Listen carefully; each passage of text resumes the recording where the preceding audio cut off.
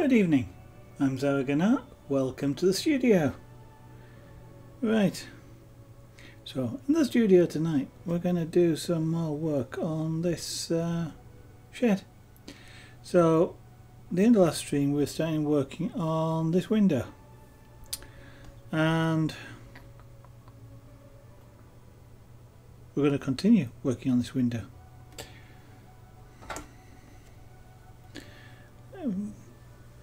Now I've got some colour in there, a little bit of colour in there.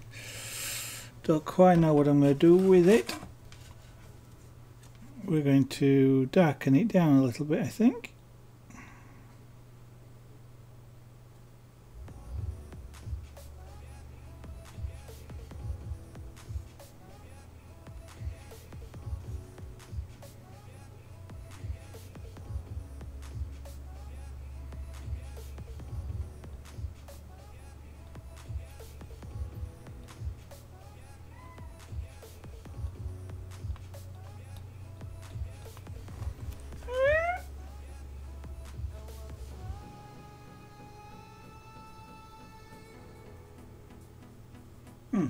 So we might be getting a visit from Theo then.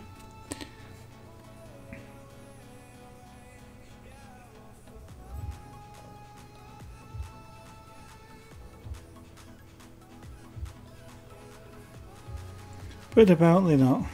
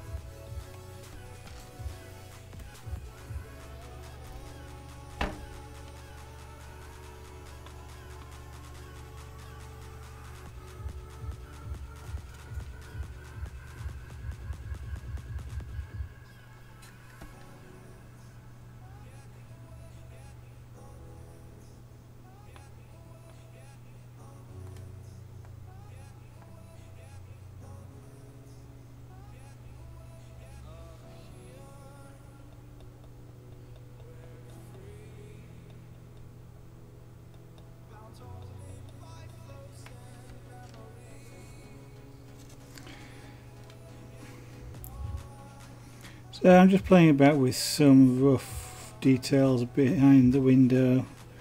In this particular case there is actually sort of net curtains behind the window, but I don't really want to get to the point of trying to simulate them.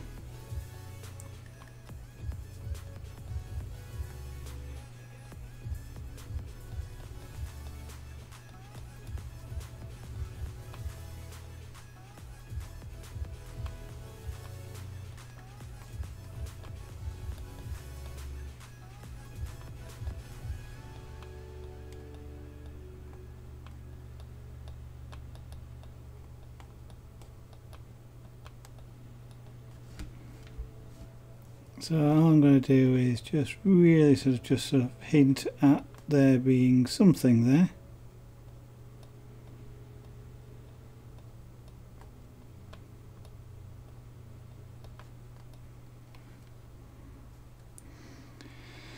And not really worry too much about what you can actually or can't actually see.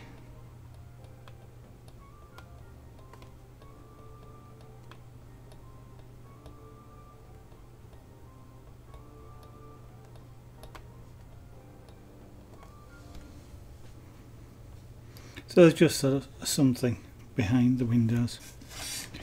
Now then, what I want to do there though is put in something like an edge.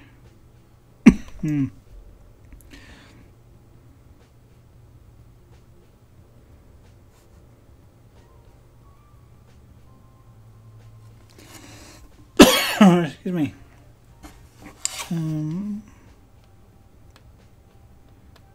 just a little bit narrower.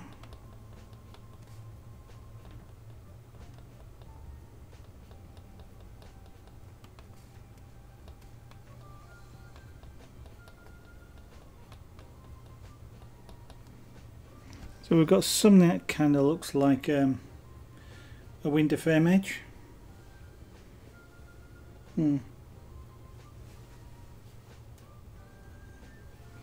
Sorry, mind. Hello, Insane. Hello, welcome to the studio this evening.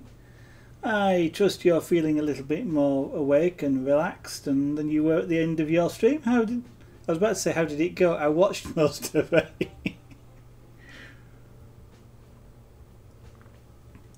Dear. Dear. Weird sort of thing. Yeah, I think my brain's probably working about as like yours was earlier today. He said, very carefully rephrasing what he was about to say. And actually, I'm just thinking about putting a fan on. Yes, yeah. You were looking that way at the end. I don't know why you didn't stop earlier, to be honest. But I kind of want to say I'm kind of pleased you didn't, because it gave me something else to watch for a while. But you know, you really should have stopped earlier. Now then, this window. It's even darker under this bit here.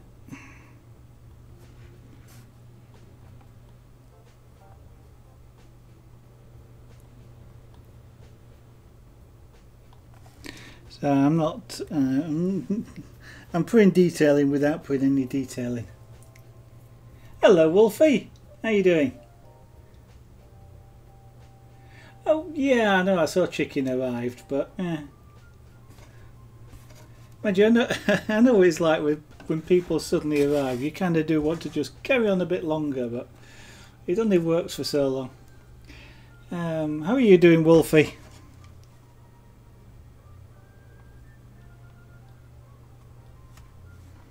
Yeah, it's quite dark under there.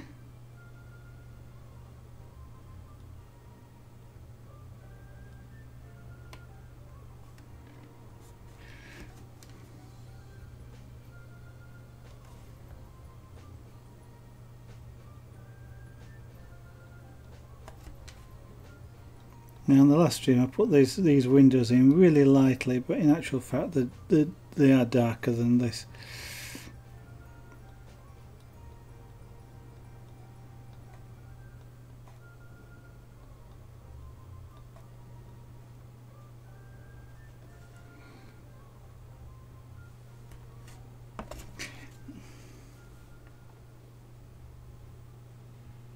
Who didn't see you? I saw you. Huh? Oh, you're right, I didn't. You're right, I didn't. But now you see. Now I'm thinking, why not? I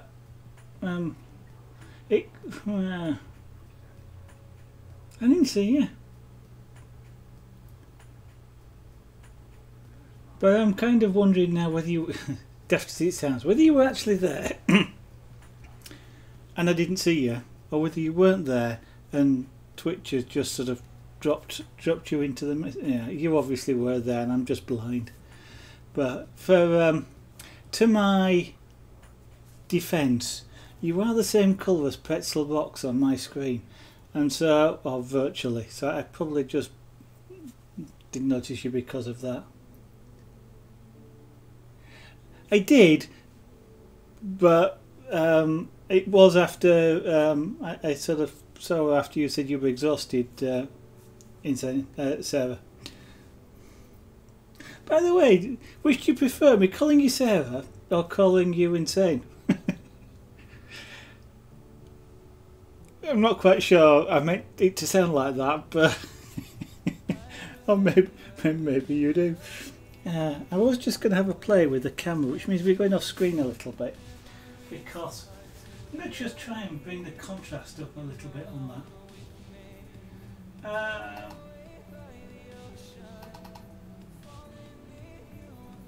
configure the video. Come on, talk to me. Thank you. Advanced settings. Now then, let's try and do this without the camera going unstable.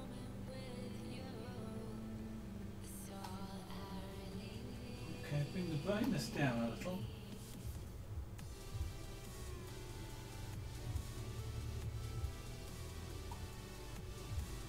That's a bit too much.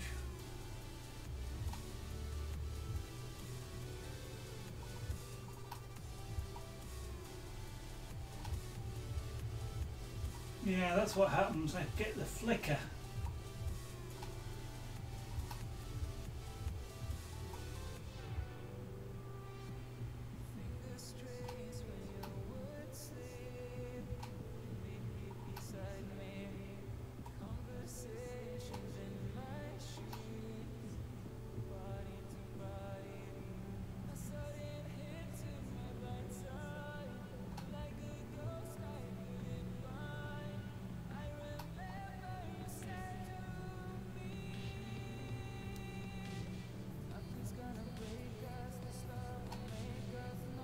Yeah, so it's a bit of a pain, is that? Sorry, right, let's have a look at your insert. Yeah, okay, I'm not going to argue with you.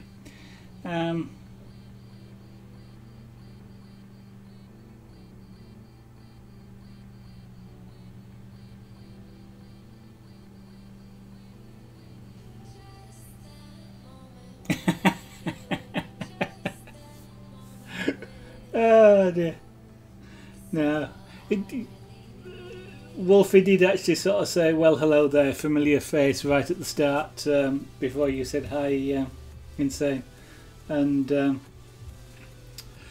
then I just hadn't noticed it. So I was just trying to adjust the camera, but you can just see what I'm doing here. Very just. If I need to knock the gain of the camera down a little. And thank you very much for the host. Very kind of you. I need to knock the gain down a little bit, but as soon as that happens, you start to see the you start to see the flicker off the light. It's a 50 Hz flicker. So basically, it's a terrible camera for doing this. It's a decent camera enough, but not for a lot of craft stuff. And thank you as well, Wolfie, for the host, both of you. That's very kind. I shall carry on. I shall just unfortunately you don't get to see the subtleties of the colours, but I don't really know what I can do about that.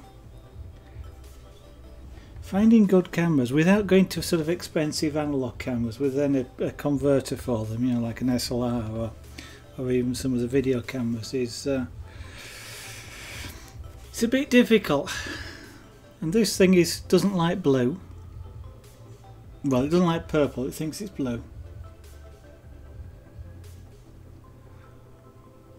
That's not necessarily true, Wolfie, because for a start, it means that there is three, because Insane is doing it as well, but 3 channels broadcasting the same video. So at least there's more chance of people seeing it, which is fine. Right. As they say, every little helps. Yes, that's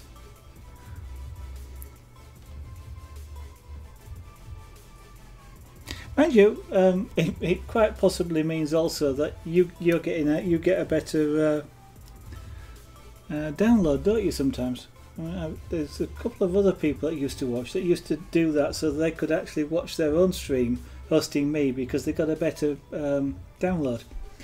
But I don't mind. Thank you for thinking of it.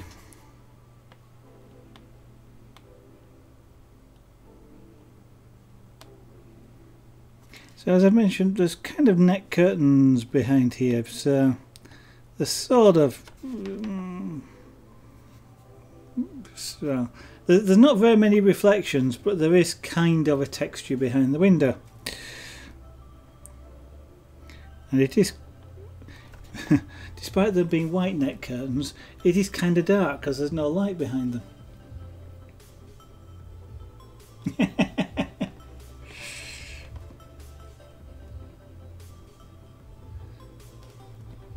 I'm doing this with a relatively cool pen, just because what it lets me do is build up the colours more slowly, which means I'm not having to rush to get just, you know, to get a light colour. I don't have to be really quick at trying to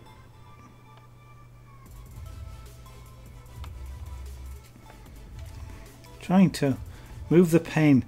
Ow! I've got a compressor underneath my desk and I've just kicked it, and that hurts.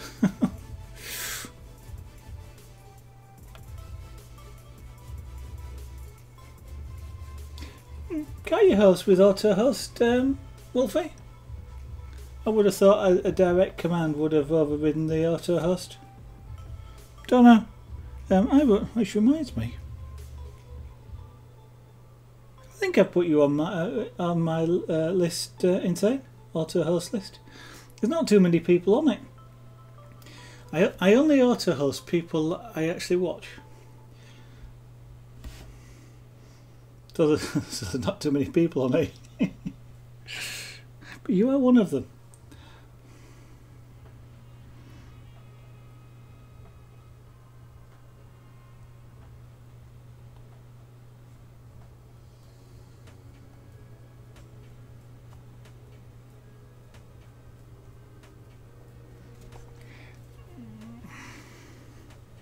I want a different pen.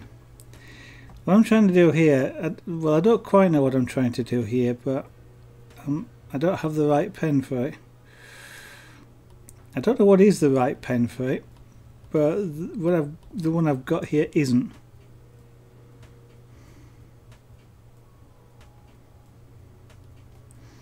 I kind of almost want something. I want something with a fine point, but a fine point actually wouldn't do what I'm doing here. A fine point would actually be too fine with the pyrography,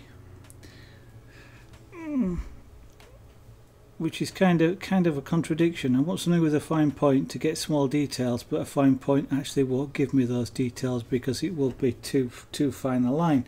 I need something that's really fine but gives me a wide, consistently wide effect. It's sort of like this but with a point on it, and gives me that gives me a wide line but with a fine point, and which is a total contradiction.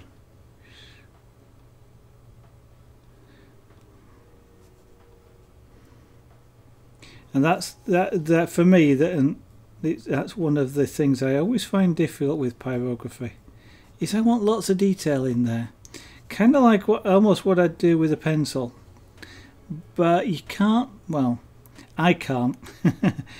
I can't get that detail with pyrography that I would with a pencil. Part of that's just the medium, you know, you're heating, and colour is really, well, it takes a lot of practice to get right, and I haven't practiced enough. Yeah, no, I don't have a Discord, Insane.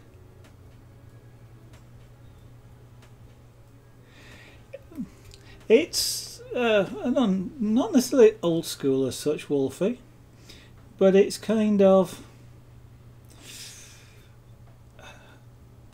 at this moment in time, having a Discord that wouldn't be particularly productive. And on top of that, I've got a website, I've got Etsy, I've got Facebook to maintain, and I've still got a lot of work to do on the website, and I'm also doing some stuff for YouTube, No, I know you're joking around, but I'm just sort of explaining it because you started the conversation. You know, like YouTube, I've been putting up the videos of the truck build, but cutting them into, and it's kind of like there's only so many hours in a day, and with Discord at the moment, to be blunt about it, there's not a lot of people watch me, and Discord wouldn't particularly encourage that, to be honest. I don't think. So it's kind of like I don't really want to put the time into that. I'd rather put the time into something else at the moment. And if nothing else, then one of the things at the moment is sat on the desk there is a brand new server for the house. My old one is sat over there, and what I'm trying to do is move the stuff off that one onto that one. Then I'll have a spare computer.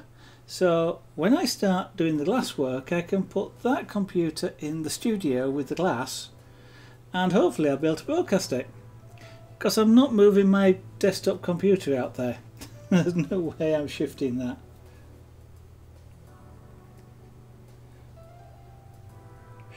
Yeah, of course it's unfair. The problem is, Wolfie, you see, with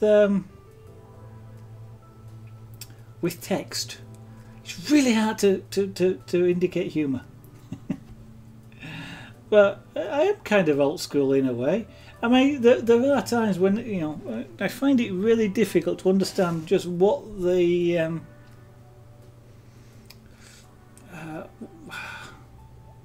why people are interested in certain things. I won't say Discord, but you know, like I don't know, like Facebook. What is it about Facebook? What do you put on Facebook? I sort of get it, but I sort of don't get it. I mean, I have been around since the start of the internet, so you know, and a phone is something that I make calls on, and I don't carry a mobile phone except when I go out the house and that sort of thing. So I am kind of old school.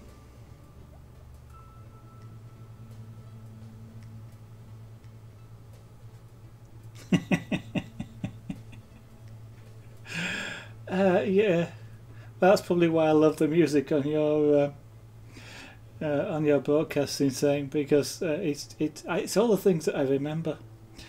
But yeah, it's I can't especially. I mean, what was it the other day? The other day I ordered something. They insisted that I put a mobile phone number on the order. It's kind of like, why? Why do you need a mobile phone number? They wouldn't allow me to put my home number. It had to be a mobile phone number. Okay, so, well, which is kind of, that's great, except if you don't have one, that means you can't place an order. Okay, I happen to have one. And so, you know, that kind of messed me up. At the same time, I made an order on the. Sorry, I'm mixing two things up. But on the another site, I also placed another order. That one too was apparently insisting on a mobile phone number. That one, however, let me put my home number in it. They didn't tell you why you need this, and I mean, according to the data protection stuff, they're supposed to do, but they don't tell you why that. I found out later that that was so that they could send a text message to give me a delivery window on the morning of when they were going to deliver the item, with a 2-hour delivery number. Only thing is, they didn't send a text message, because my home number, my home line, will accept text messages. But they've just gone, oh, it's a landline, can't send a text message to a landline. So they sent a voice message which says, you've got a text message, we can't deliver these to landlines.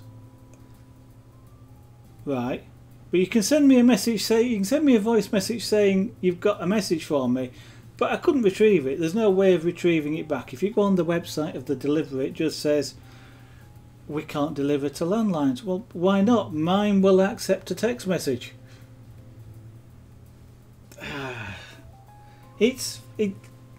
Mobile phones. It's that kind of annoys me when I'm ordering stuff and they insist on a mobile phone number.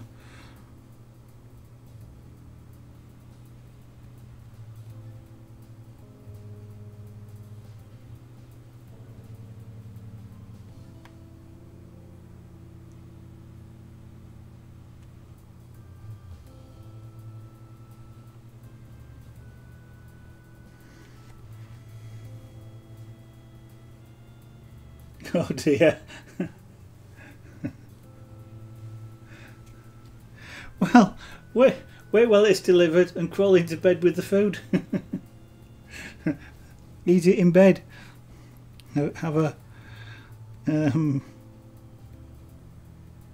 a bedroom picnic.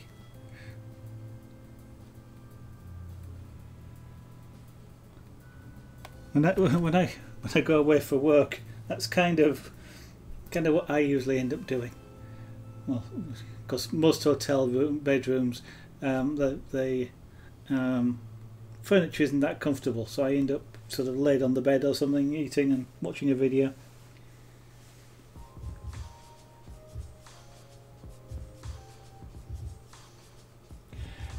You'll probably come across it when you unpack.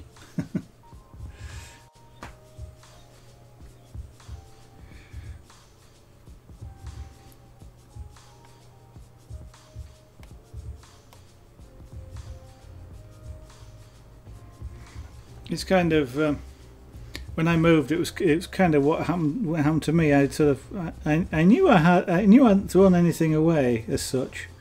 I mean, I'd thrown lots away, but I knew what I'd thrown away and what I hadn't.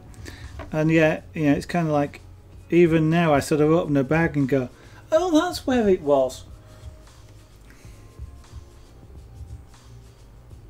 Oh, is that what you were waiting for?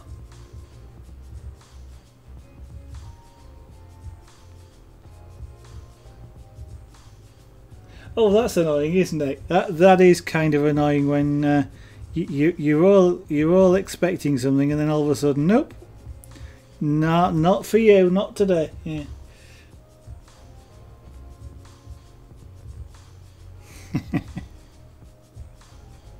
Well, if you like pyrography, I would say that these are definitely worth it. Yeah.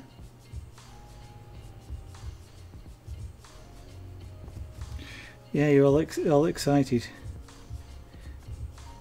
I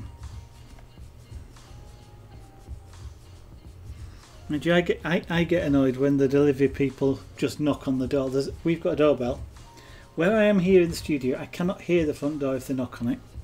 And where I work for work is a bit further away from the front door. And you get the knock on the door and they won't ring the bell.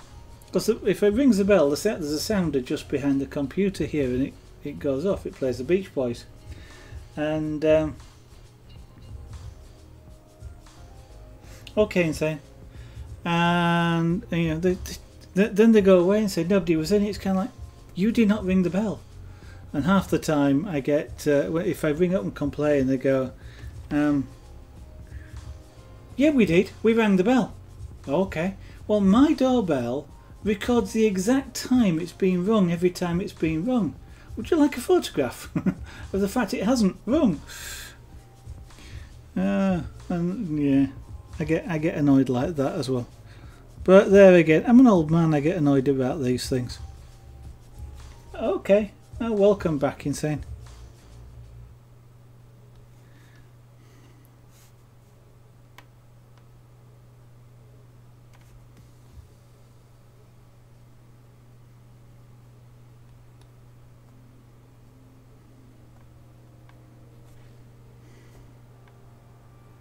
Actually, the other thing that kind of annoys me about delivery drivers, even when they do ring the bell, is it takes me literally 30 seconds to get from here to the front door, and in that time they've gone. They're in the van and they're driving off.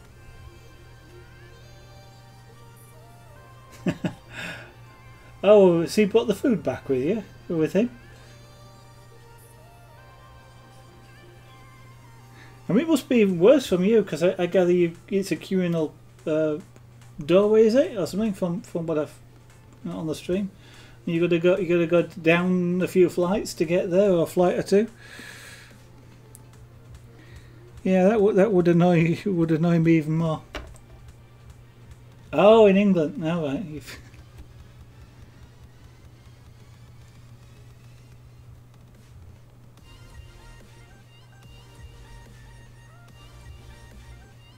Pizza.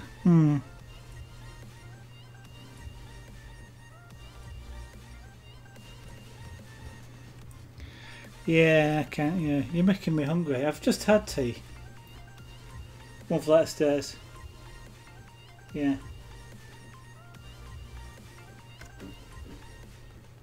Oh, it's alright. It's more important to talk to him than it is to listen to me.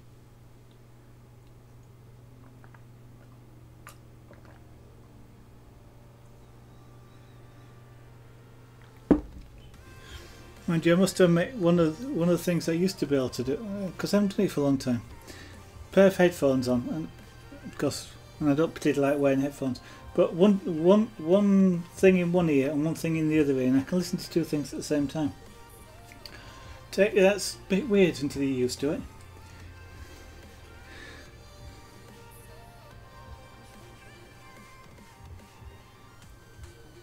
That comes as part of the job I used to do once, where we'd be monitoring something and holding a conversation with somebody, you know, like at the other end of a line, in the other ear, and it's a bit of a weird thing, because you're actually concentrating on two things at the same time, because you're monitoring because you need to listen to something, and it takes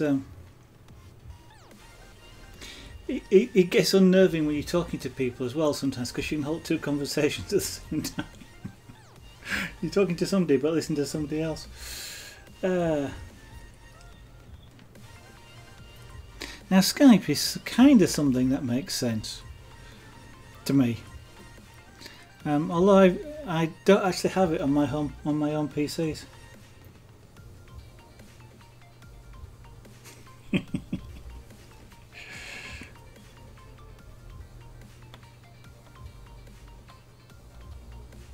Yeah.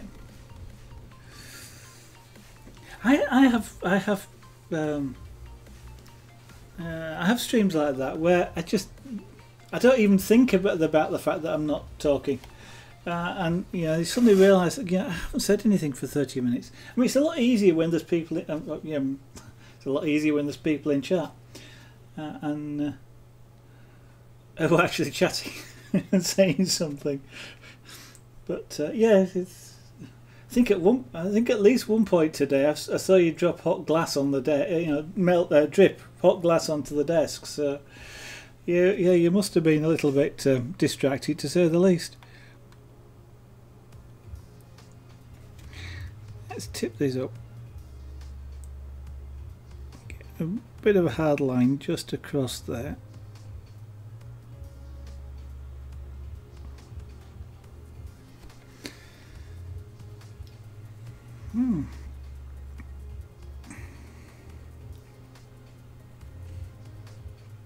I'm still getting flicker off it. Is that? There we go.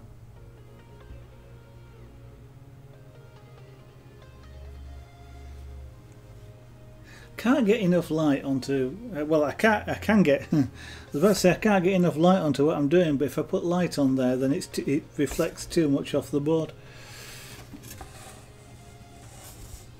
I really ought to get my easel out.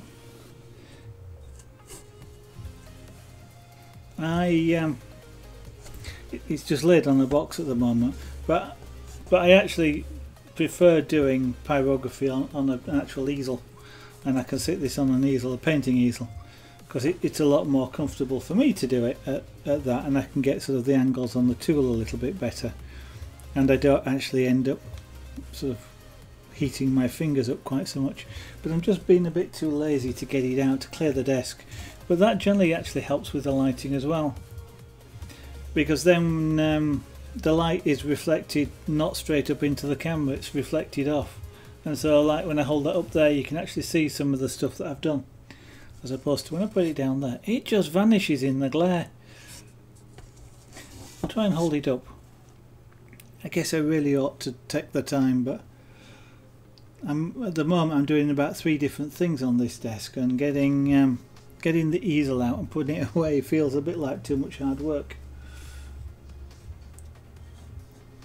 I would love, if I ever won the lottery, which would be really hard given that I don't do it, but if I ever won the lottery, one of the things I would love to be able to do is to have a space where I could have a ginormous room, and I could actually have a table for each of the things that I want to do. So pyrography on one, airbrushing on another, scraper board on another, carving on another, and you know, like this. And then you can leave all the stuff out and you just walk up to something. I'll do that today. I do have a small one. It's a desktop easel, but it's still a bit of a faff. I'll see if I can do it for the next stream. Just so it's not a full-blown floor easel. In fact, to some extent, a floor easel might actually be better, but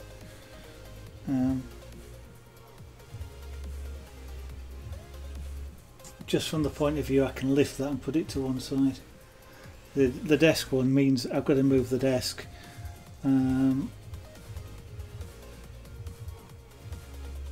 Yeah, I've got a cup of tea there. That's got to go somewhere else. The microphone has to move and everything's in.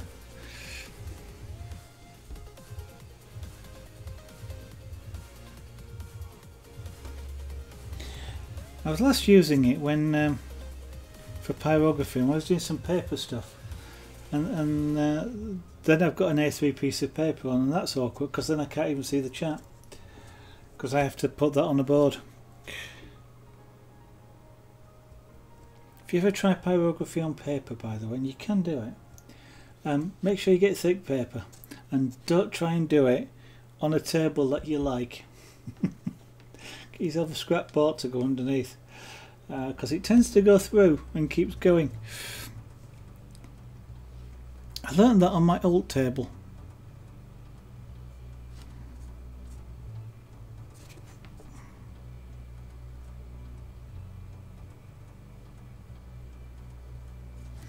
Yeah, it's something. Where is it? That's something a lot of people don't realise, is you can do pyrography on paper.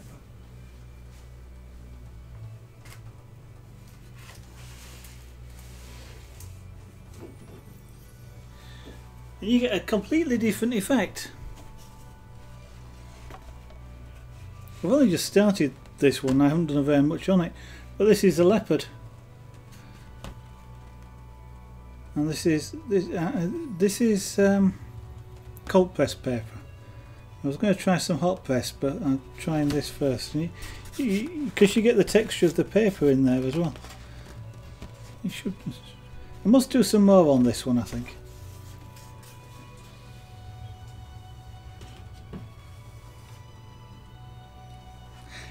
You can even do it on photocopier paper, but that's really hard.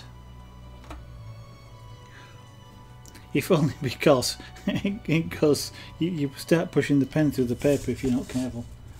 Yeah.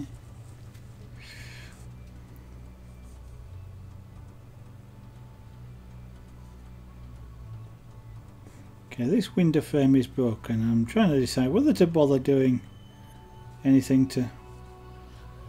Yeah.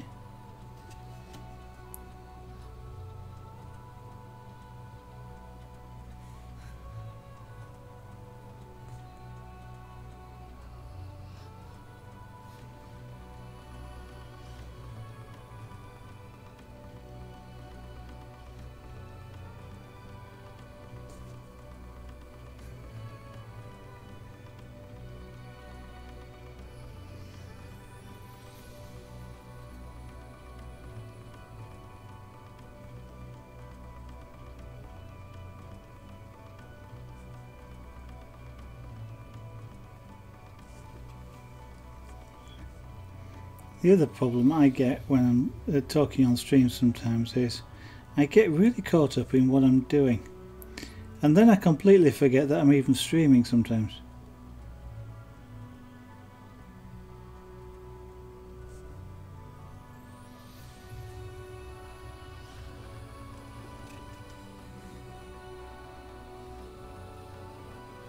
Nearly. You turn this up because I want this black or dark. But I don't want to go over it multiple times. I want a flat. I don't want any depth in this.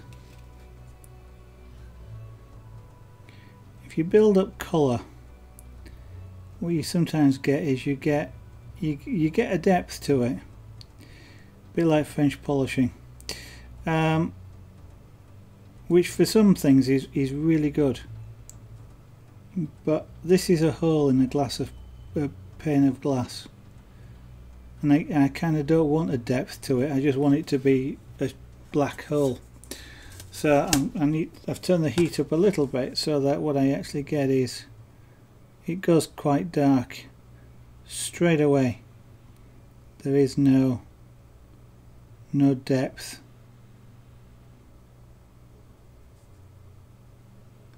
Now it can be kind of a very subtle effect sometimes, and it probably will be here. But since it's the other thing about being a broken window is it's got sharp edges. That's something I've got to remember, is you've got to have really clean sharp edges, otherwise it doesn't look like broken glass, which of course it might not look like to you anyway. Ah dear. I always say my art is 10-foot art. It always looks better 10 feet away. It looks even better if you turn around and look away from it, but that's...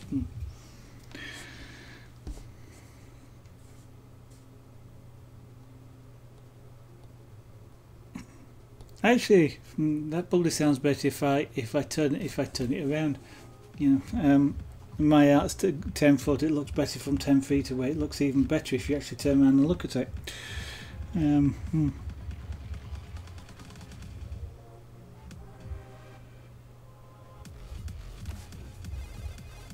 So insane, are you actually going to have your own shop, or are you going to be part of the experience?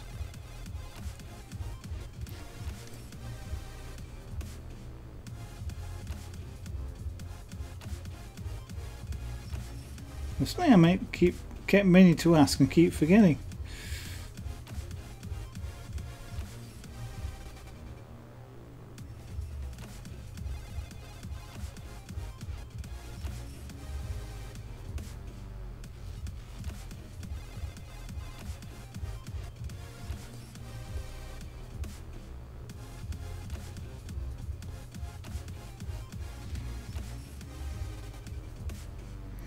Oops.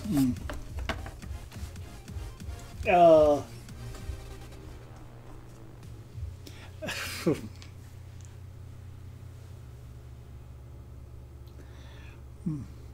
This is the time when a small fan on the desk works wonders. I just saw too late a cat hair land on the end of here, and I didn't manage to clean it off before it melted. Oh, that smells terrible.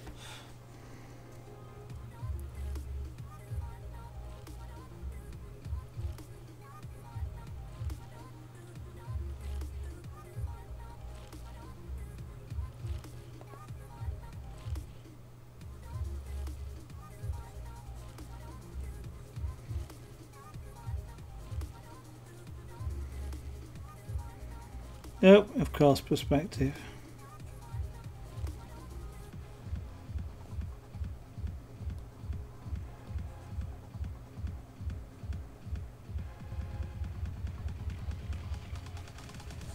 I do the same thing while I'm drawing sometimes. I forget about perspective, and I get, you know, it's bigger here than down there, and therefore lines converge. And I quite often forget, like I nearly did down here. I was going to do a line sort of up here to exaggerate it, and it has to be down here, but I was missing where it needed to be altogether.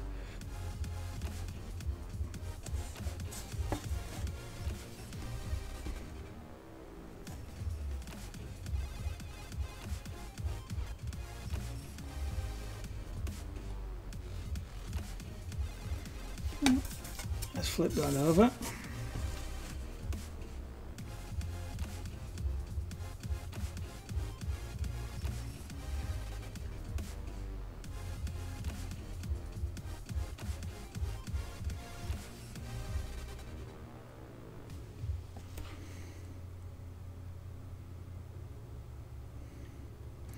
Okay, I've still got this pen turned up, so I am having to work faster than I was doing earlier. Well, I was about to say you, but I get I tend to start to get, as the more I'm doing with pyrography, in terms of, you know, I've been doing it for now an hour tonight, and you know, I've been doing it fairly regularly. I tend to start to get impatient and wanting to work at higher heats, just because I want to work faster. I sort of get slightly impatient with building colour up, and it's one that I've got to really sort of fight myself against, because the slow build actually works better. It makes things a bit more expensive to commission, but you get a better result. I have this real tendency, I want to see results, and if it's not coming fast enough, then I always keep wanting to turn the heat up, and then the risk of making a mistake at that point just grows so much. There's been a few times when I've got when I sort of wished I hadn't succumbed to the temptation.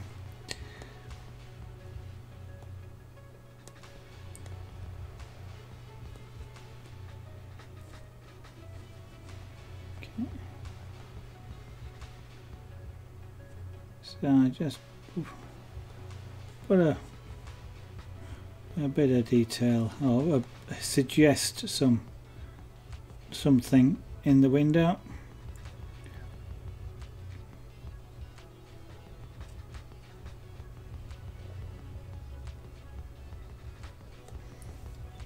You done any more 3D designs, Wolfie? It's been a while since you've mentioned it. I don't know if you've have any been sort of successfully sold yet?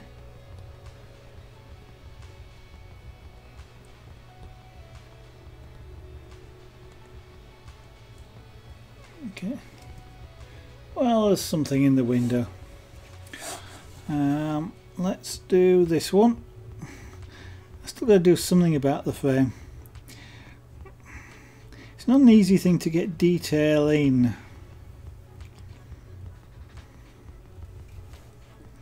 So pyrography isn't a highly detailed design.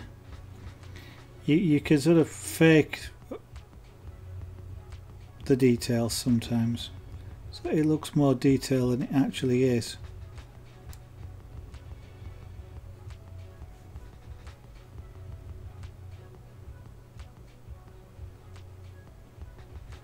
And of course, the larger the scale that you work at, the more detail you can actually put in.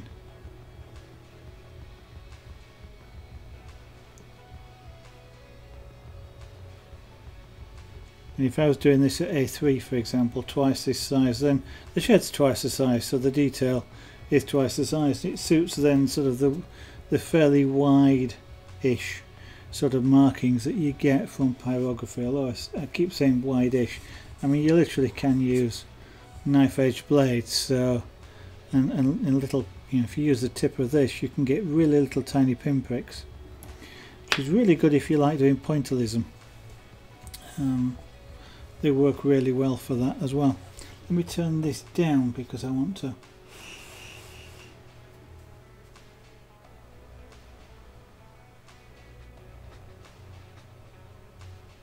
This one is a razor tip.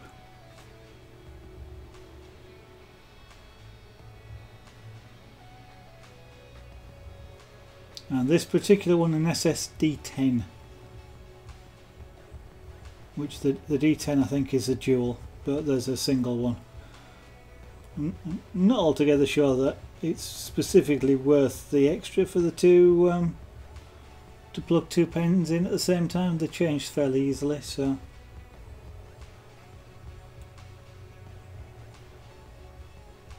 if you're looking for a burner, insane. My personal recommendation is to look for one that's got pens where you can get lots of nibs, lots of tips, but ideally ones where they are welded rather than screwed in, so you can get lots of different fixed tips. And I haven't tried enough machines to know which ones are best and which ones aren't. This one seemed like a good one, and you know, getting some of these things, there's a fair number in the States, but getting some of the machines here in the UK or in Europe is a little bit difficult. I know the razor tips. Yeah. Okay.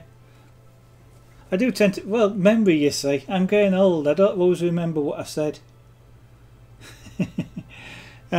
Yes, but you may. Yeah, what I was about to say is the razor tip seems to be more available in Europe than it is in the UK.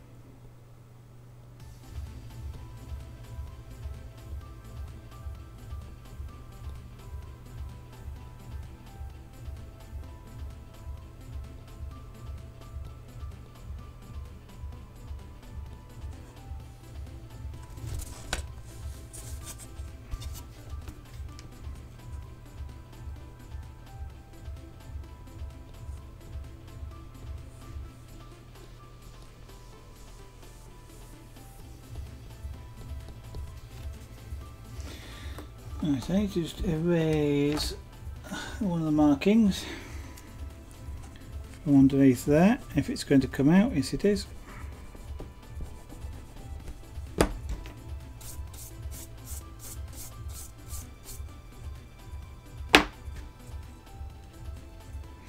I look forward to seeing what you actually. I'm assuming you'll do. Well, maybe you won't do it on stream, but I'm looking forward to see what you might come up with, Insane, when you start doing pyrography.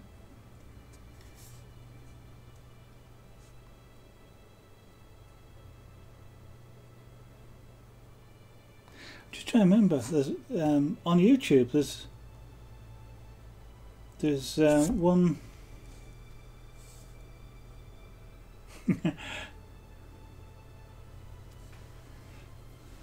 Don't forget it's a Z. I'm telling an American that razor is spelt with a Z. Because you spell everything weirdly. You did find one the other night because you sent me a link to it, which I don't have anymore.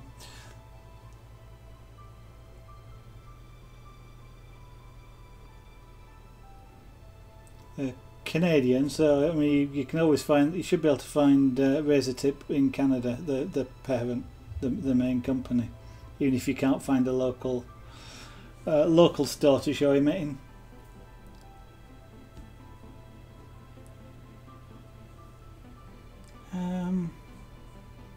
That's right, yeah.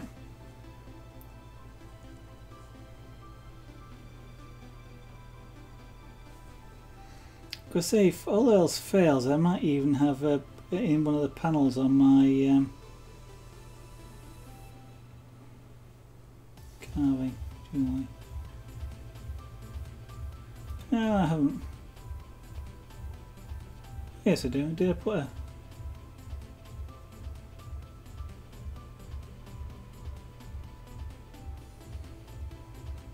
Yeah, if you have a real problem finding it, maybe, do they still have it in?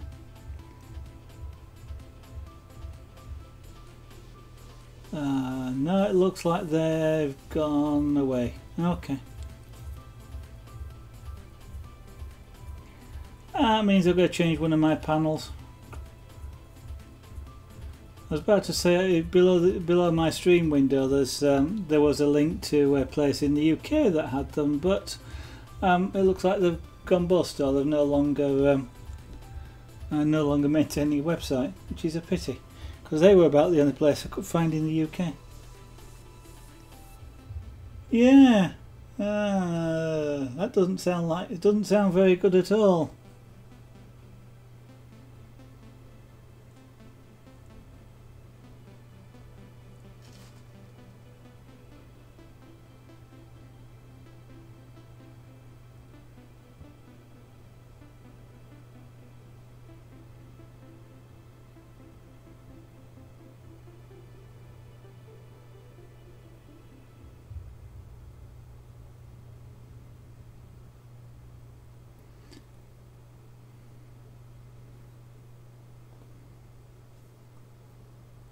No.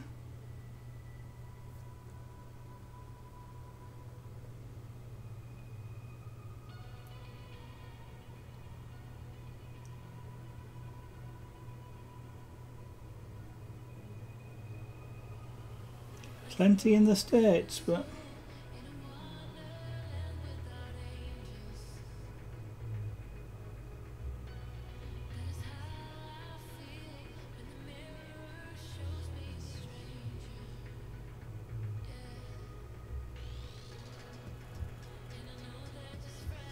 I'm now looking just in myself.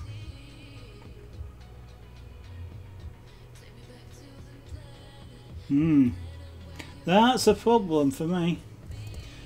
Yeah, because there isn't too many machines. Over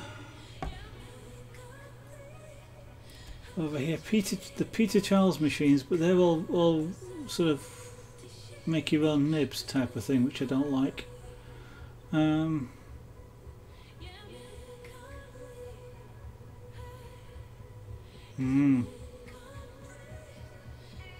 It may end up being an import job.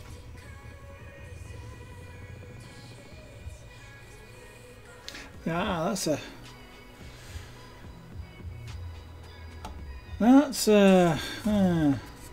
bit of a downer. If they're not going to be available in Europe that easily.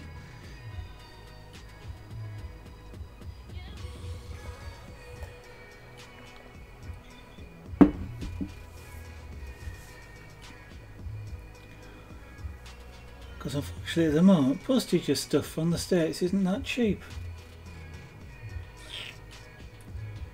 And most of it, well, there is another machine that I quite like the look of at the time, and still quite like the look of, and I can't actually remember what it's called now. It's a very similar machine to the one I'm using.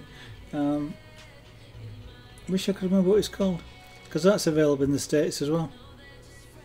They seem to have a larger range of pens though.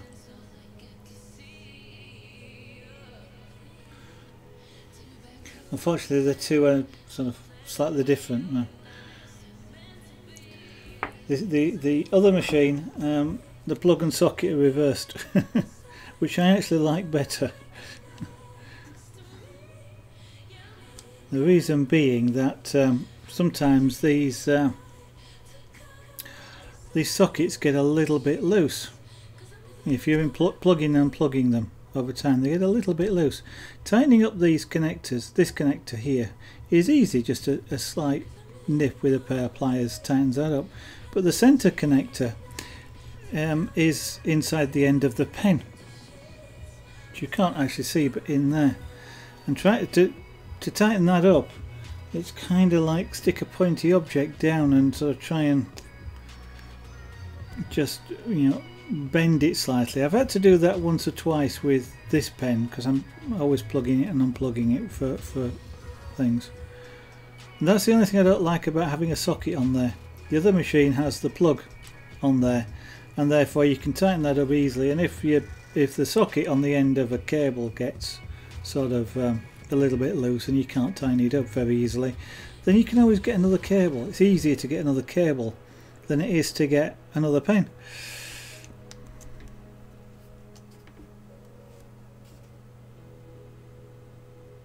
Yeah, it was. You're right, and I mean that same night I had a look as well because I thought I'll I do have a look from time to time, and you prompted me for new pens, for different pens. I mean, I'd love to get a little tiny ball pen, which is literally something like that, but it has a little metal ball on the end, which is sometimes a bit easier for lining or for writing with than this, because this is a bit like a calligraphy pen. It's broad one way, narrow another, whereas the ball on the end is literally the same width no matter which way you drag it. I could and things like this, I'd love to get a fixed tip version of this rather than this one, but so I do keep looking.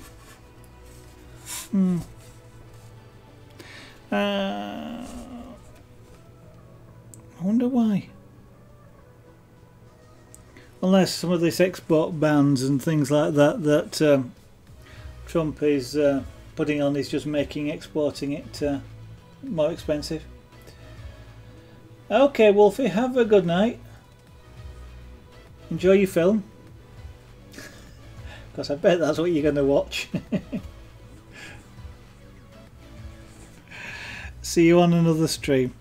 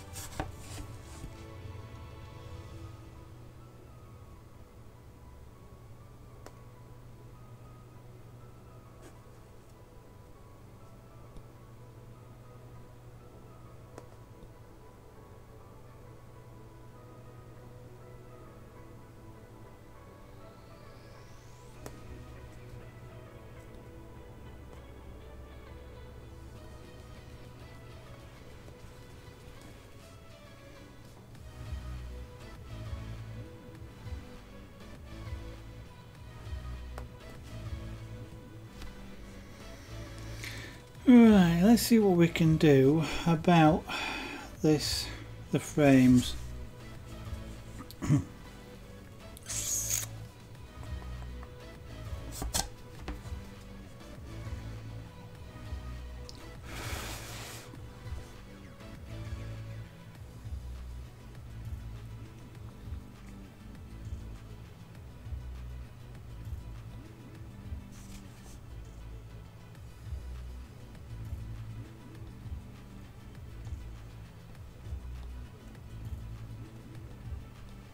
Now what I'm going to do here is exaggerate the colouring. The frames are white, and it's a real subtle shade difference between the front and the edge of the frame, and there's no real way to do that in Pyrography that I'm aware of anyway. So what I'm going to do is kind of cheat and actually sort of make it a noticeable difference.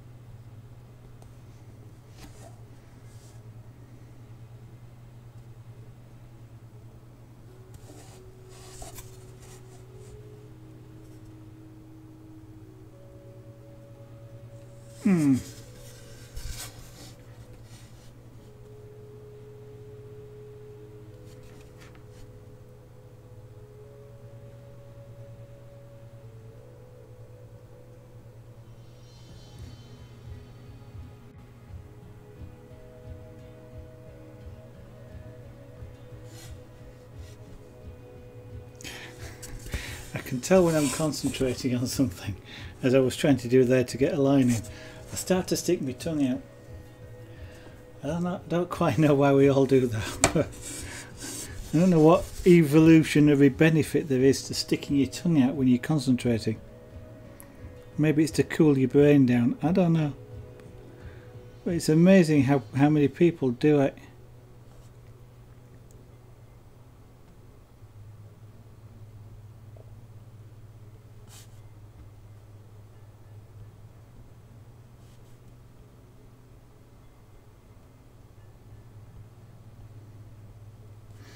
Of course, now I'm being a little bit self-conscious about the fact that I was doing it.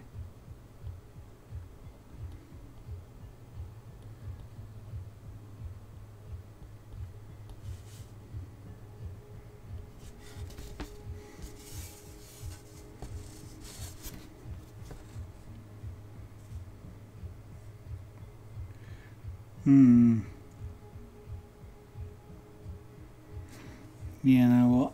No, I'm going to do what you expect to see.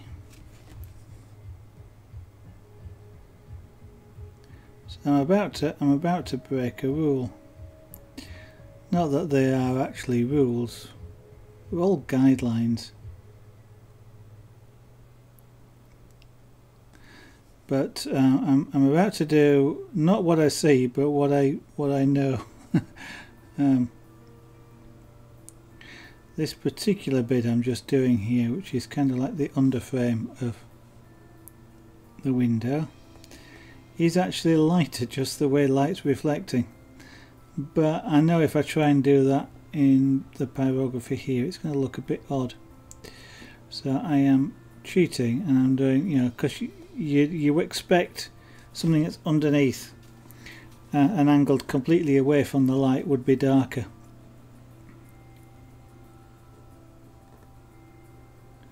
So I'm doing what's expected at this particular point.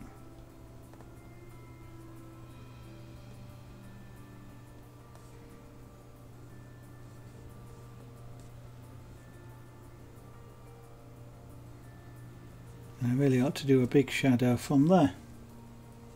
Yeah. I think it's just some odd weird things, like, you know, like it's exactly like, you know, I tend to sort of stick mine out the front. Other people stick them out the corner of the mouth, but yeah.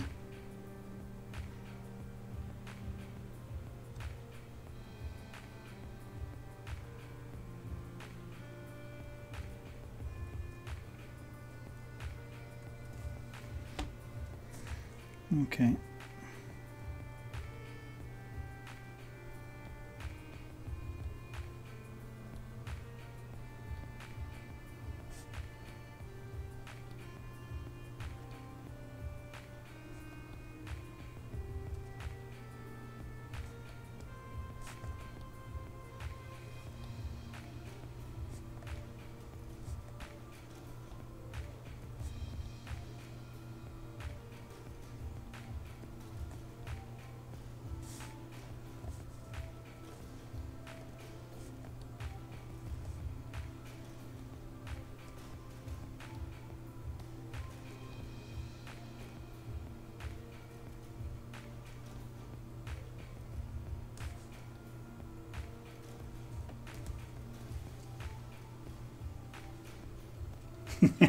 Okay, insane. Have a good evening. Have a good rest. If you can't remember if you stream tomorrow. I know you've told me, but I can't remember. So if you are, I will probably be around. Probably more lurking than anything else. Otherwise, enjoy your meal. Have a good evening. I don't have a lurk command, so.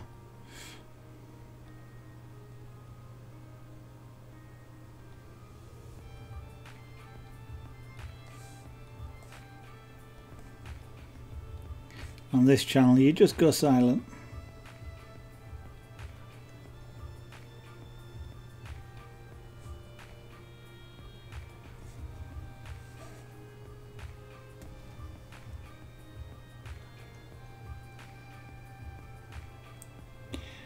That's starting to come together. You can start to see, I'm just looking on the broadcast window, or the broadcast window. And I think you're starting to see the shape of the window there.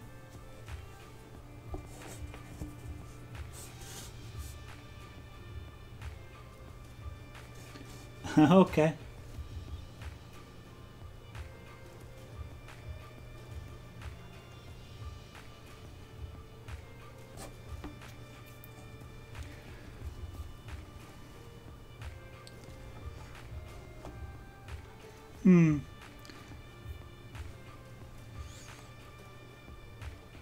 Yeah, all those wires, you have to be careful you don't pull them off. Heart monitor.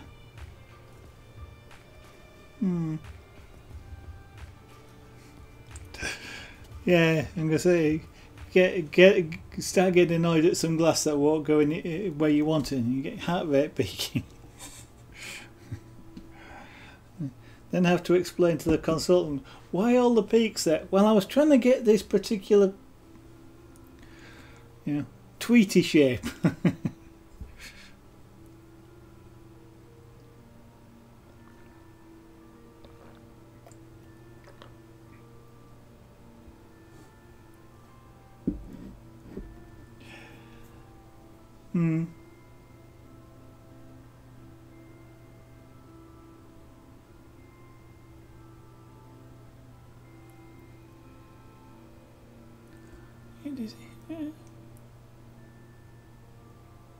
No, well, I'm not a doctor. Unfortunately, I can't.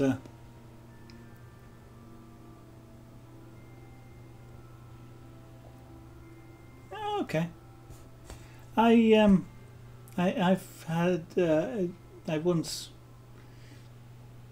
don't take medication for it now. I used to get atrial fibrillation, which is an arrhythmic heartbeat, and that kind of makes me that sort of made me feel really odd at the time. I won't say exactly dizzy, but I ended up in hospital for that. Yeah, I don't know. My resting rate is around 60.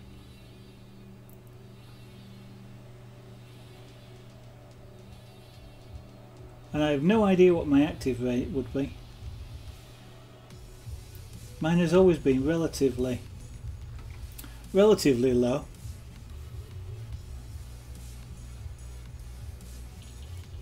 Yeah, 130 for no reason. That's not good.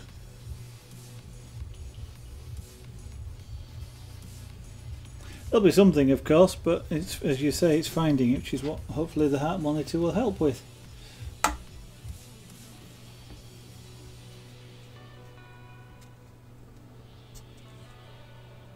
It's kind of, well, it's not the same as, but it sort of is.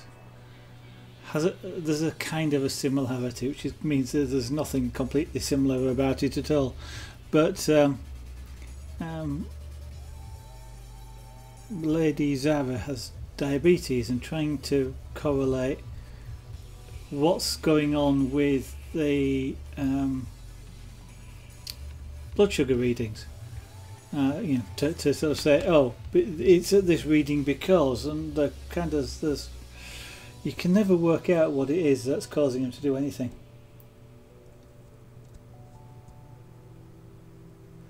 That's interesting. I have had episodes like that. Effectively, I start to pass out, but that's usually with sort of quite strong exertion. So I'm not out of breath or anything. But I don't know, let's, say carrying a sack of potatoes for 100 yards. And I've just made that up. But that sort of thing, I mean, I've had it happen 2 or 3 times in the past where I'm moving something fairly heavy and for a distance. And I've got really, really close to passing out. Vision goes black. Rocking, all sorts of things just don't feel.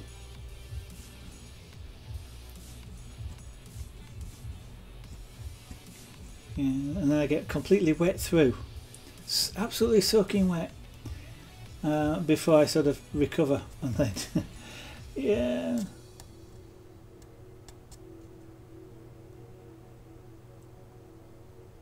Yeah, I don't think I've ever felt anything like that in a sauna. Just, I mean, I know what saunas are there for, but I kind of don't like getting whole sweaty. So kind of going in a sauna sort of doesn't feel right.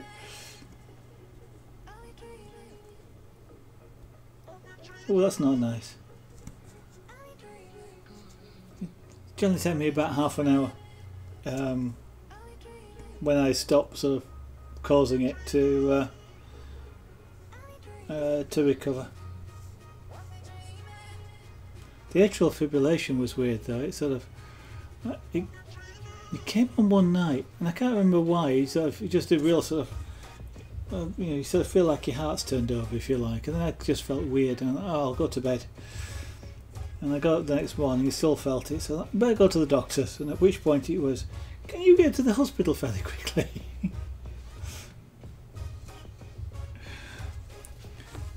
And then I sort of in the hospital all day, and it didn't stop. Apparently, these sorts of things generally stop by themselves. Mine wouldn't. So they were actually going to give me a drug which would momentarily stop the heart, and then it would just restart basically, and that should cure the arrhythmia, the fibrillation.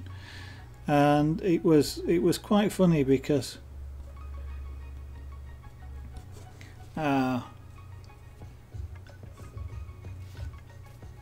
just before they gave me the drug to do it, they wanted to flush because I'd got a thing stuck in my arm.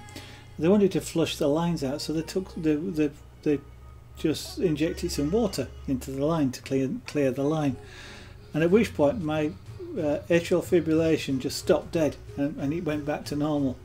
And the machine, the doctor who was monitoring it, because he was looking at the machine at the point where, and I both said at the same time, that's fixed it. I didn't need the drug. I just needed water, cold water. But I was in hospital for about 6-7 hours that day.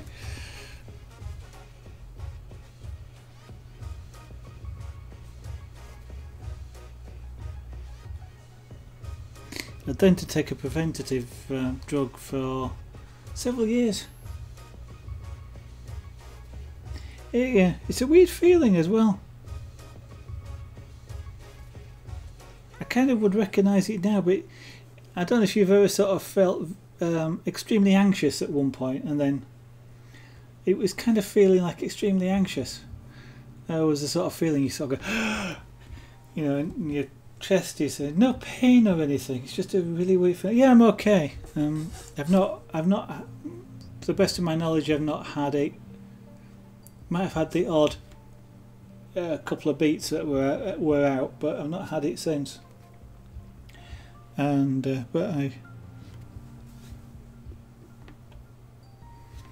it was interesting. Wasn't painful or anything, so. And then to take beta blockers for a while, which was useful because I was already taking them because I get migraines. Or I don't get them now because I take the tablets, but the preventative. But because every time I go for anything sort of medical now, I always I always keep getting asked how, because the medication I take, which is a beta blocker, those are used for people with heart problems. And so whilst I was taking them for that for a while, I don't take them for that anymore. But every time I sort of go anywhere medical now, they go, oh, what's the heart problems you've got? I don't have any. But that medicine you take for migraines as well. So it proves we're all weird. How do I want to do this? I want to do that. That wants to be a bit darker.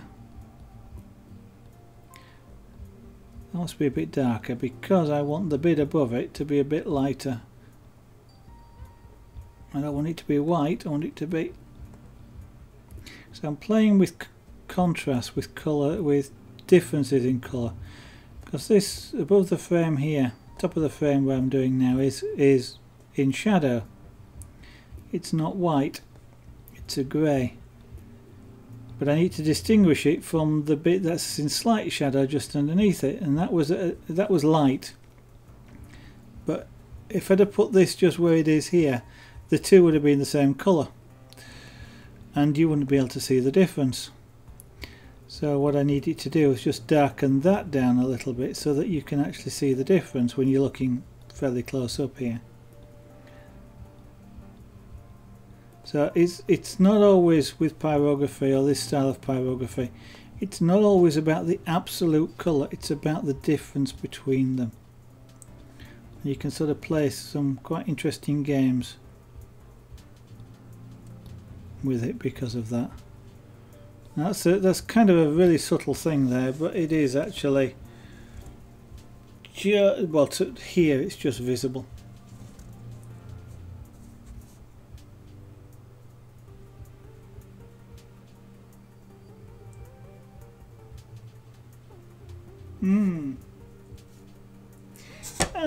They've not made me lethargic. I kind of sort of know what you mean by tingly hands. I don't get them, I'm lucky to say. I think they, well, I don't know for certain. I'm not a doctor, but I think as the reason for the tingles is it slows your heart rate down. Do the beta blockers, which is why they don't like them for athletes. And if you slow your heart rate down, your blood pressure isn't necessarily as high, I guess, and you don't get as much blood flow. And if you don't get as much blood flow to your extremities, and you get the tingles, you're starting to go slightly numb. I don't get that, but I do. I do if I'm laid down and I go into a full resting heart rate. I do get sort of restless legs. I can't lay still. So very occasionally, in the middle of the night, I've got to get up and just walk around just to sort of get a bit of blood flow. There you go. It's weird the sort of things you talk about on streams. Okay, so that window will do for now. Let's move on to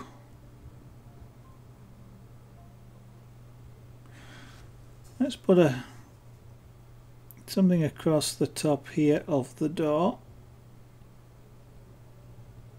Let's have a bit more heat for this, because I'm being impatient again. Actually, what I'll do is I'll just erase the guidelines that I have there.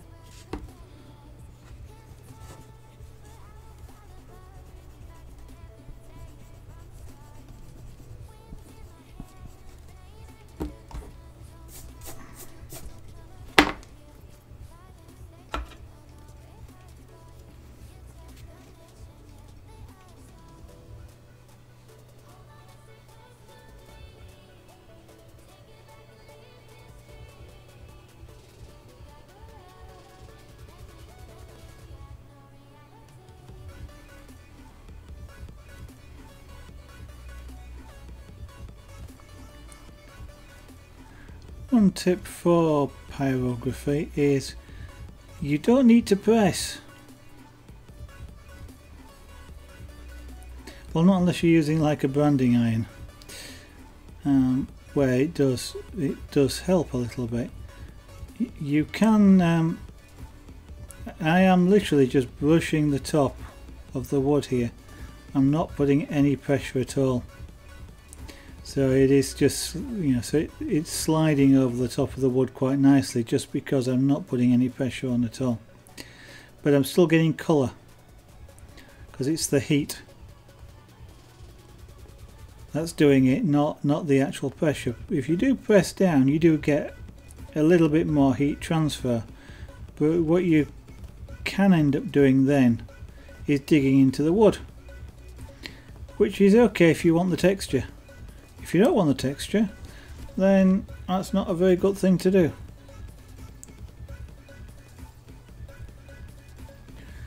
That wants to be a bit darker still.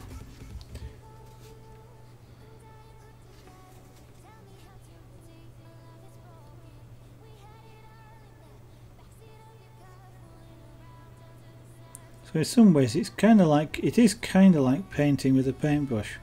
You know, you kind of wouldn't ram your paintbrush into the onto the surface.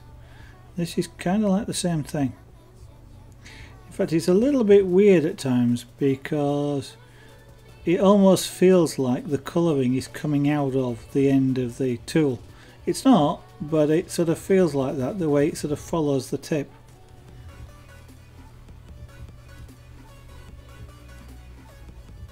One reason why I tend often to describe this sort of thing as painting with heat rather than pyrography, because when you say wood burning, well, apart from the fact that people expect to see flames sometimes, they don't always expect to see this kind of art. The sort of thing they see a lot of is the outlined or the pure black and white. This in quotes photorealistic style is something that most people tend not to associate with pyrography.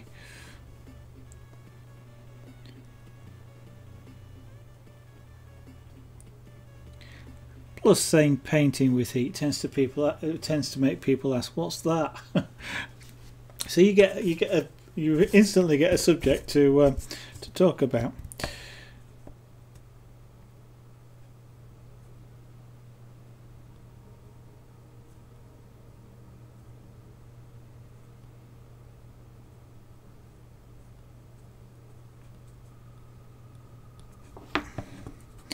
Now then, I think what we'll do is we'll do something similar to what I did there for this window, because it looks quite good.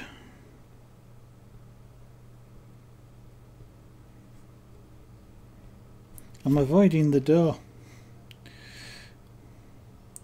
haven't quite decided what I'm going to do with it, and I can always tell when I'm avoiding something. Well, I can always tell that I tend to avoid doing the awkward stuff and leaving it well last, which is a little bit silly in a way, because if I can't manage to do the awkward stuff that I'm leaving, then by the time I get to doing it, I've spent hours doing all the rest and getting it just how I want it. And then if I mess up with the difficult bit, I've just wasted all the rest, because I've got to start again. But I still can't get into the sort of the mindset or the habit of, that's the difficult bit, let's do that first, because if I mess up then I've done not very much of it. Though I suppose you can always look at it the other way as well, in that if I've done all the rest of this and I mess up on that, then I'm going to do my darndest, A, not to mess up, and B, to fix it. Whereas if I'd done that first, I'd throw it away and start again. So I'm not quite sure which is the best way of looking at it just yet.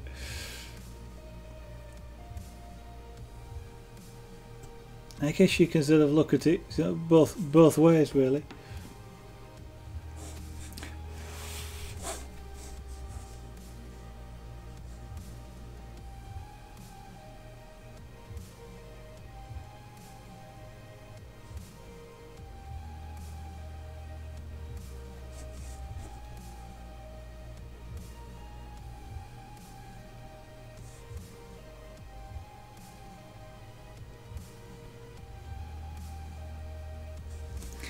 With some particular subjects, like a portrait, where I'm doing people or perhaps even animals, the one thing I will always tend to do first is the eyes, because they're the bit that attracts everybody's view.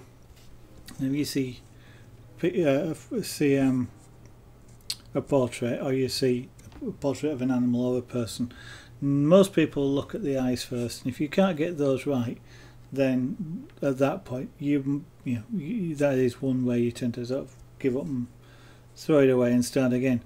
There is little to be achieved by saving the eyes well last, because they are the hardest things to fix. If you can't get them right, it can be an awful lot of work to fix them. I mean, it can even be something as simple as trying to get them both pupils looking in the same direction, for example, assuming that, I mean, it's a normal eyesight. Obviously there are some instances where there is an eye issue where people do look in different directions, but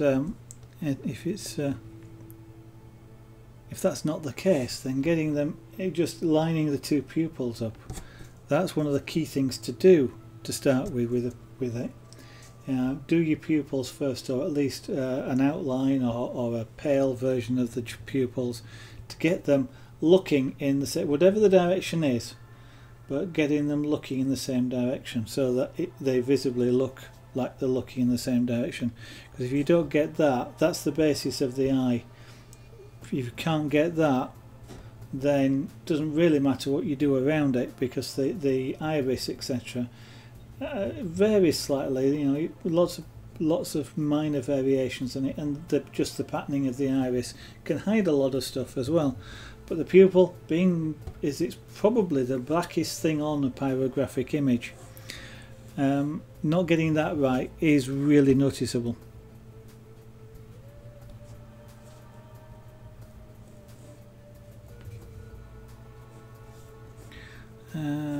Right, let's erase some stuff here. Yeah, I can do that. I know where everything is.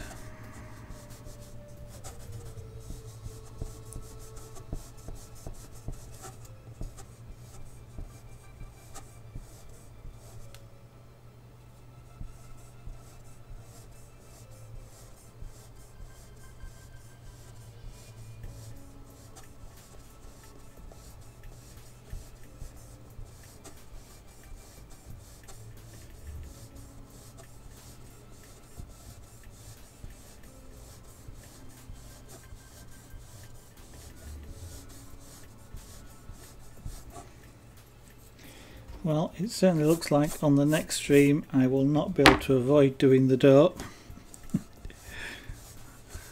Although I can probably try.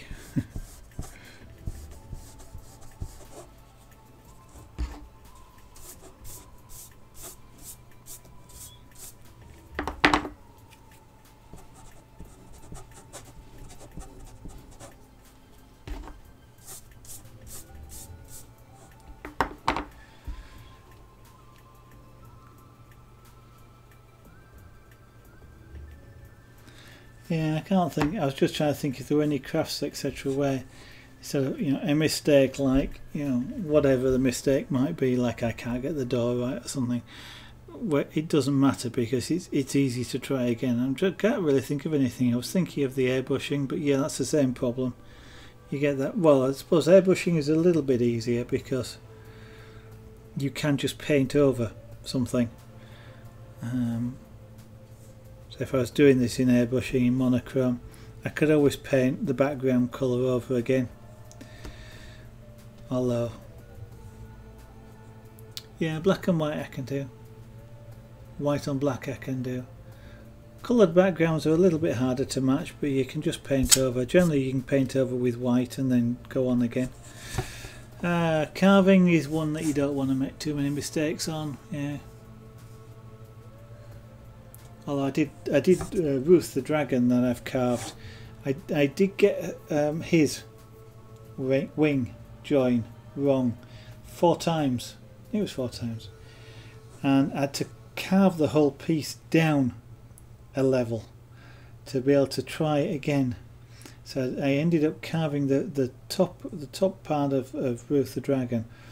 I think 4 times it was, until on the 4th attempt I got the wing join right, and it was quite lucky because the wood was starting to get a bit thin. But colour pencil, yeah, I haven't done a lot of work with coloured pencils, to be honest. I do have some. I keep meaning to play with them, but I haven't actually tried it yet. One of the things I've sort of been inspired to do was try some pastels. I mean, the one thing that pastels has bothered me with is the messy. I'm kind of not a messy creator. That doesn't mean the desk isn't covered in stuff, but I kind of don't like getting covered in paint or pastel. And yet, who is it that I was watching? Lady Lucian here on Twitch, who does some absolutely amazing pastel stuff, and I kind of would love to try it. And I think that's probably that's one of the things I do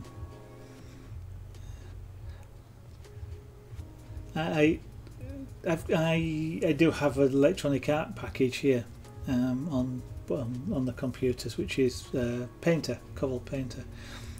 I keep meaning to play with pastel on there, but it's not quite the same as real pastel. But I keep wanting to have a go. That's how you got into glass. I think I've told you the story of me getting into glass, isn't it? It's actually Pokey Ranger, I guess, that's got me into glass. I'm sure you've seen him on Twitch. He was the one that's technically, I guess, got me into glass. Yeah, then. Oh, yeah, I'm running cool. That's good.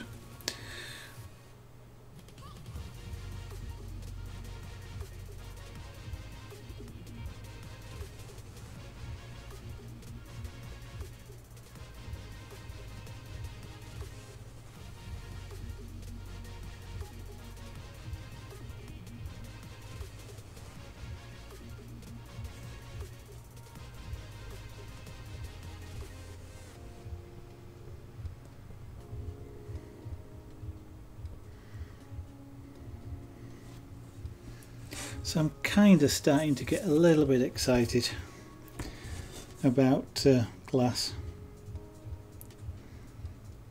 I tend not to get very excited about things like starting new things or whatever.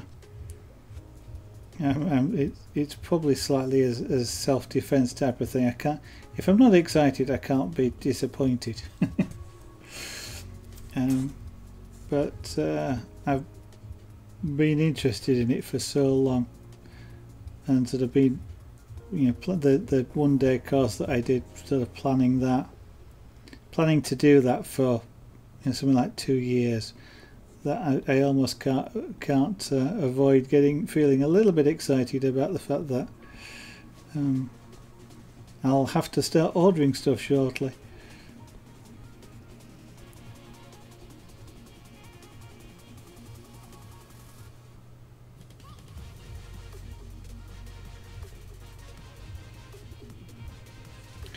I'll have to go find somewhere that'll sell propane.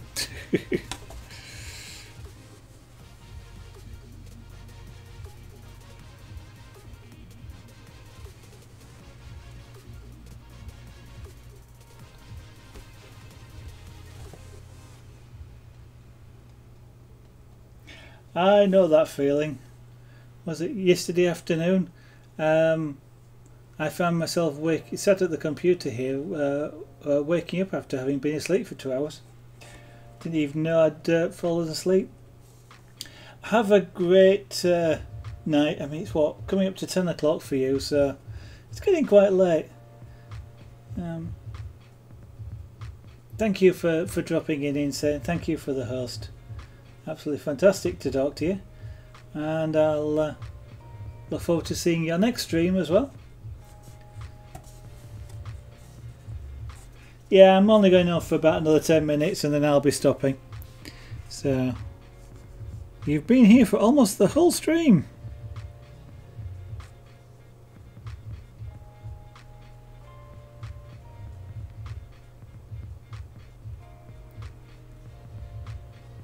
And don't you dare think about staying around for another 10 minutes, otherwise I'll stop early.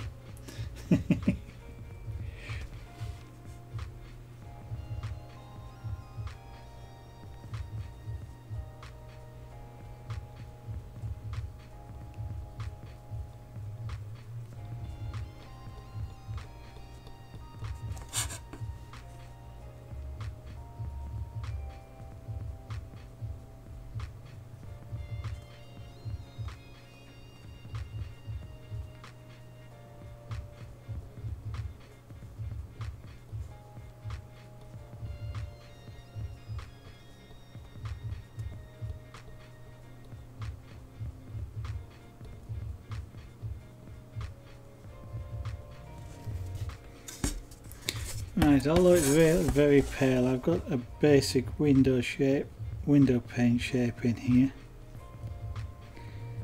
which I'll then sort of just add colouring to.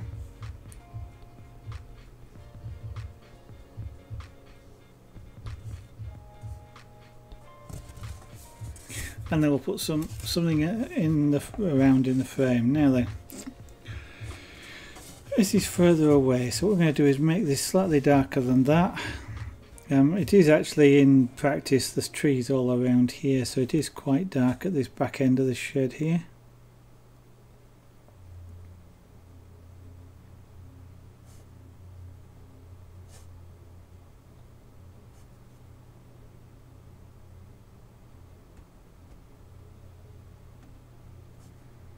And by making it quite dark, I can make it working with the white frame around it a bit easier.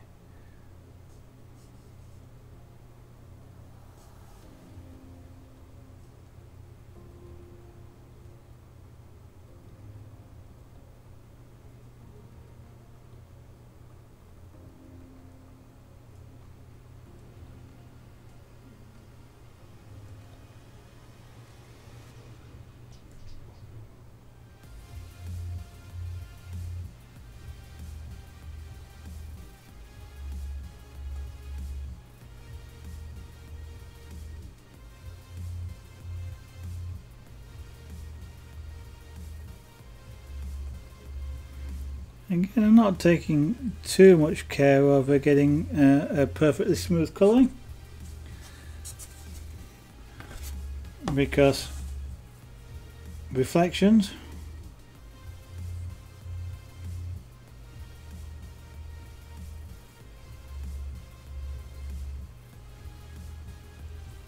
and I may come back in afterwards and just put an odd dark mark in there, just in Harry Potter reference, I guess. An odd dark mark in there just to add a little bit of interest into the frame, into the window.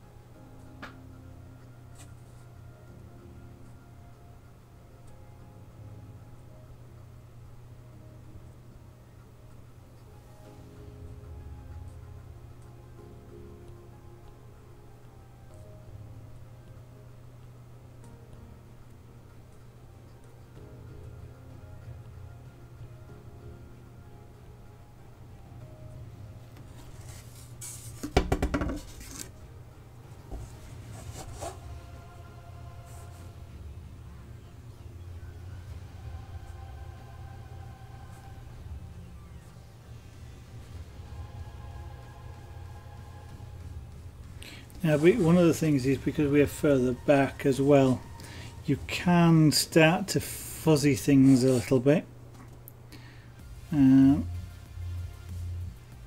which kind of is, you know, things that are in the distance are less sharp and generally speaking have less contrast. Now, you can't go absolutely silly. I mean, this isn't like a landscape where you've got a real depth of field, but you can be a little bit sort of less precise as you go back. Then you do need to be somewhat consistent in doing it as well. So much of what's around here is fairly sharp, so I can't go very fuzzy, because then it would be in contrast to what's already there.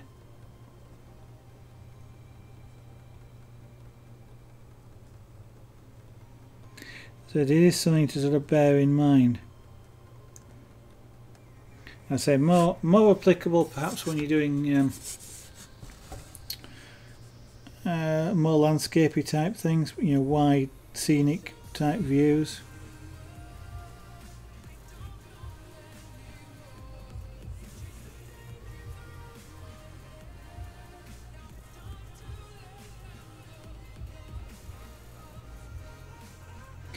which also incidentally just brings to mind, if you ever want to do sort of this sort of style of pyrography and you end up looking for inspiration, because sometimes it just doesn't come to you, then have a look at old photographs, whether on the web or whatever, or specifically if you're doing searches, do a search for things like sepia photographs, and you'll see photographs with a colouring that's very much like this. Sepia is it's from the, is it the iodine? I think it's the iodine in the old, that was used bromide in the old photographs for that. It actually produced the colour, the black colour, and over time it sort of goes brown, which is precisely this sort of colour. And so, you know, if you look at some of those sorts of photographs, you can sort of see all sorts of things where, yeah, it looks good in this tone. You know, landscapes, I mean things like old western towns, for example, fantastic sort of material for pyrography in a way, because you know that sepia toned buildings and things just sort of suits it really well.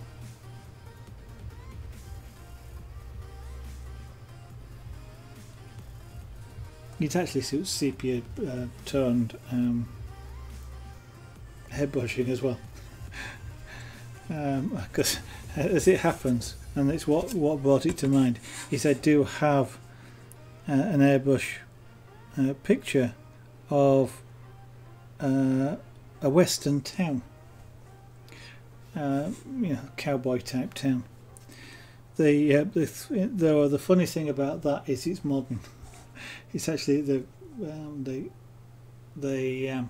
pictures that I took, photographs that I took, which were in full colour, were of a film set, and they weren't anywhere near America. In fact, they were in Spain, and I took pictures of a film set and rendered those in airbrushing in with sepia paint, which is again this sort of colour, and worked monochrome. And so you got, you know, it's produced a really sort of interesting old looking painting. Paintings don't change colour, photographs do, but it's if you sort of look through Google Images or, you know, or other search providers' images at things like old western photographs, you can get a heck of a lot of ideas of things that you can do or pyrography of, if you sort of like those sorts of pictures.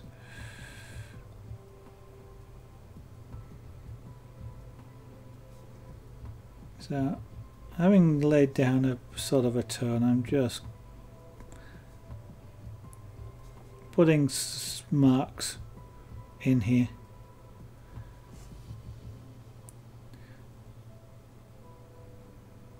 Just so we've got some light and dark areas on the window. No idea what they are, what the reflection is, if it's a reflection or it's something inside. But we're just sort of seeing something, so it's not plain, there's an interest to the window. And I'm sort of being random-ish. It's really hard to be random, but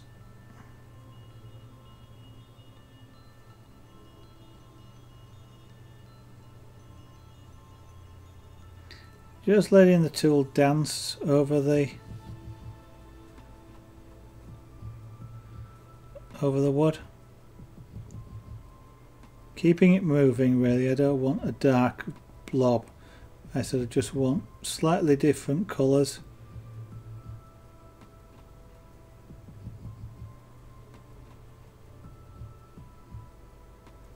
Almost a little bit of a scribble. And with that, I think what we'll do is we'll stop it for today. We're at 9 o'clock, which is roughly when I would normally stop anyway. I've got the frame to do around there. Then I've got to tackle the door. Then decide quite what to do. I've got to put something to terminate the bottom of the shed, which will probably be just sort of like a wood bar across there. In practice, in the photograph, there was stuff in front of it, so you couldn't actually see what it looked like under there. But I'll probably put something in with a board, another board perhaps down here, and make it dark underneath here, because it would be. There's a hill down here, so it's sort of flat here, and there's a hill up here. That unfortunately shouldn't have been there, but we'll see if we can disguise it. Ultimately, scratch it out in some way. Maybe if I'm putting grass on, I can sort of disguise that, which is maybe how we'll get rid of it. But put something in. Often with this, negative space is as important as positive space, so sometimes it's what you miss out that's important as opposed to what you put in. So the wide areas is stuff I haven't put in, but obviously it's a window frame. It's important that it's there, and you can see it's there even though I haven't put anything there, so that's a negative space. Sometimes the negative space can be black, so that negative space that's there, which is black, will tell part of the story when I put the door in, because it's a warped door. And we'll probably continue it up there a little bit, so the door's slightly warped and bent, and it's part of the story, but it's a negative space. It's defining what's around it as opposed to it by itself being something. Anyway, next stream will be on, it's Monday today, so it will be Wednesday, 7 PM UK time, that's 1800 hours GMT. And if you would like, obviously follow the channel, or follow me on Twitter as well. It's @Zaraganart on Twitter. And I was about to say, I tweet when I go live, and of course Twitch will notify you if you want, picking either of those. Only I've just realised I forgot to tweet tonight. Oh dear. I got the camera, so I got the glasses, I got the computer set up, I got my cup of tea, I got the burner turned on, I made sure the mic was working, and I forgot to tweet. I always forget something, but usually I tweet when I go live. If you'd like to see any of the earlier broadcasts of this, there's only a couple now which are available on Twitch, but some of the earlier ones, the very start, they're on YouTube, youtube.com/Zaraganart, so you can see me there as well. All the older broadcasts are there, so there's some 800 videos, 600 videos, over 800 hours of video on various things: pyrography, wood carving, making models, scraper board, punchcraft, jewellery making, engraving, carving, power carving, making a 3D printer, making a helicopter. They're all there. All in series. These should be nice and easy for you to fix, and since I'm doing the full advert set now, you can find a work in progress website, Zaraganart.com, where it's starting to tell you a little bit about the art forms and about some of the pieces, like Sunset, Salute to Sunset, for example, the African Savannah, what it was and why, and one or two other of the crafts as well. That I'm going to gradually build up as time allows, so it might be a good thing to keep dropping in occasionally. And of course there's the Etsy shop for things like the jewellery, the chains. Boy, my arm looks dark, but that's just because of how I've adjusted the cameras. And the shadow. Chainmail jewellery and bead jewellery, bead chains are available. Etsy.com. Sorry, Zaraganart.etsy.com. It's the other way around, that one, but you're seeing the general gist of things here. Zaraganart's in everything. So I think that's about it. Thank you all for watching. Wolfie and Insane, who both hosted this evening, thank you both for the hosts. If you're still around and watching, or you look at the video later, it is very much appreciated. And for anybody else that's watching, thank you for sticking around. Hope I'll see you all again on Wednesday, and bye for now.